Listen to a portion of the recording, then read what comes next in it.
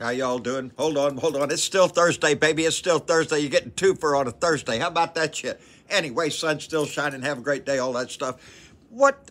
Wait a minute. Back up the bus. I forgot to mention in my previous video there one of the stories that really pissed me off today. And then when I went in there to look at it, I went, oh, shit. Hey, guess what?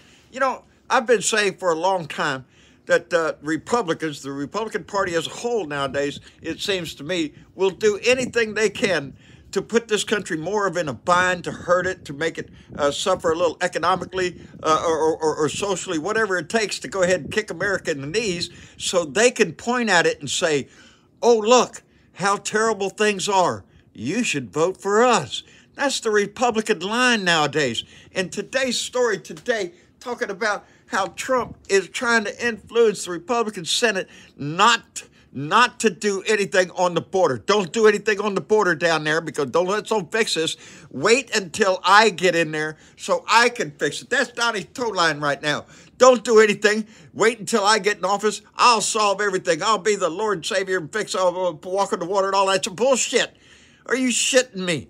And you know, the Republicans tie this, our border down here, to aid for Ukraine and other issues around the world. So, yeah, I'm getting about tired of this bullshit, this fake-ass patriotism that the Republican Party wants to throw out there for entertainment because they're anything but. Yes, they would let this country suffer. Can they fix it? Yes, they could. We haven't had comprehensive immigration reform in over 30 years, since the 80s. Are you shitting me? Come on, we ain't got nobody up there in our government that can solve this problem. Not if it benefits them to keep the problem alive. And that's what it seems to me they do to a whole lot of things.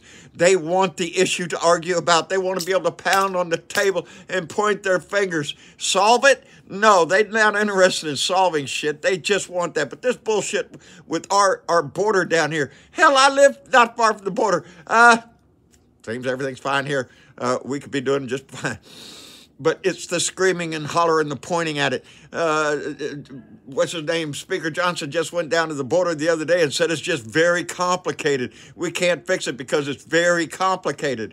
Really? Complicated. How about you just do something and then quit lying to the American people about it? Like I said, they're holding up the border issue that is holding up a lot of other issues, and they keep using it in their little talking parties out there and bullshit. This is really making America suffer at the hands of the Republicans so they can point at it and say, elect Donald Trump and he'll fix it. Not on your dime days, baby.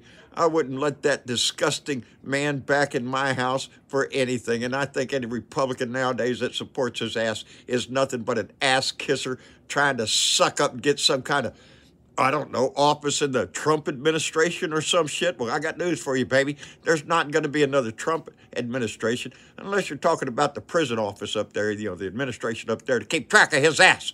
Anyway, that's the way it should be. Anyway, it's still Thursday. We'll still be live tonight. Y'all take care of yourself.